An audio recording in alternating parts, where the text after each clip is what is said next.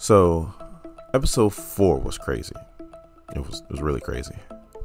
But this episode was even crazier. We're going to go over things that we've learned, but I don't know about you, but I got questions. I got all kinds of questions. We're going to go over all that stuff right now.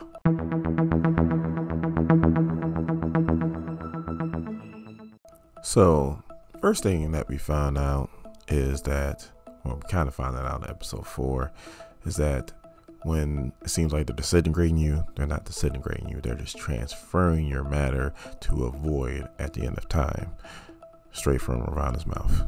And now we also learned that they have done that to a lot of Lokis. I mean, a lot of Lokis. Even Morbius was like, throw a rock in here, you hit a Loki. So when they first showed the 4 Lokis, the older Loki, I guess the future Loki we'll call him, the kid Loki, the alligator Loki, which I still don't understand that, and then the black Loki. Is black Loki holding Mjolnir?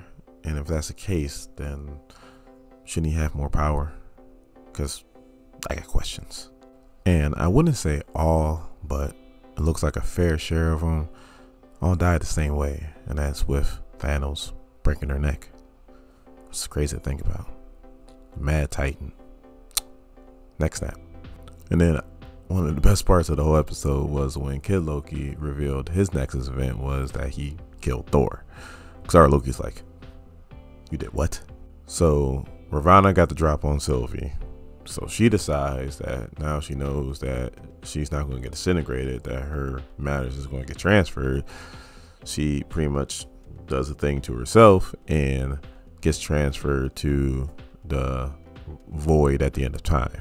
And as soon as she gets there, she's like, the storm is on her. And I call it like, it reminds me of the storm that's in Fortnite, you know. You just gotta get away from the storm. Just if you run fast enough, hopefully you get away from it.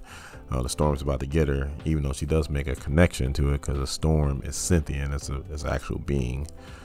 And then Morbius shows up, you know, in like a pizza delivery car and helps out Sylvie.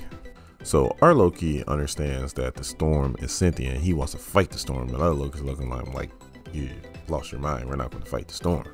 So he's about to leave him, and then these other Lokis show up and get the drop on him. And then they're like, you know, how you gonna lead the wolves to us, and so on and so forth. And this other Loki, who looks like our Loki, looks like he's like a politician. He's wearing a suit and all that other stuff, and he has an army.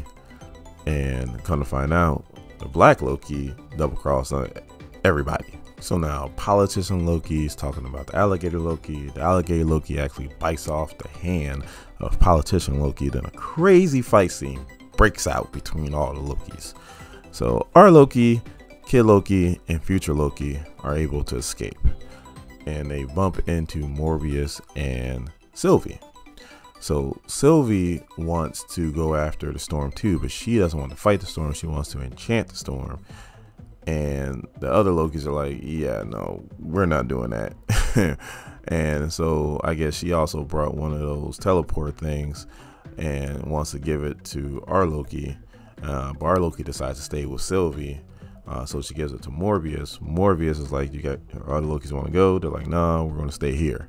So Morbius leaves. Oh, and he hugs our Loki, but he says to the female Loki that, you know, that she was his favorite. So then now our Loki and Sylvie are about to take on the storm.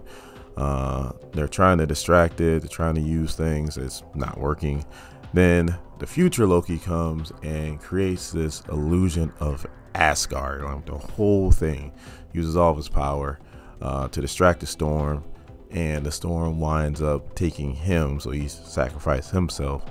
And then it looks like the storm is about to take out our Loki and female Loki when they finally make a connection and they enchant the storm, and then it just opens up to like this like city or something like that, and the two Lokis are walking into it, and that's pretty much how it ends. What I want to know is, everybody's saying it's going to be Kang the Conqueror, which makes sense, but everybody also said that it was supposed to be Mephisto in WandaVision, It wasn't Mephisto.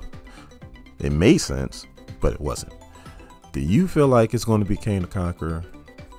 Because I don't know.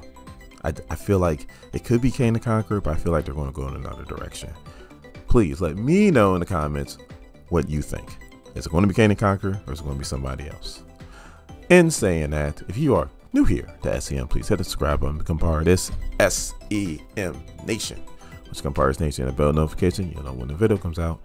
And if you like this video, please give me a thumbs up. My name is Dorian. This is SEM. Thank you guys for watching my videos. Really do appreciate it. And you guys have a good day.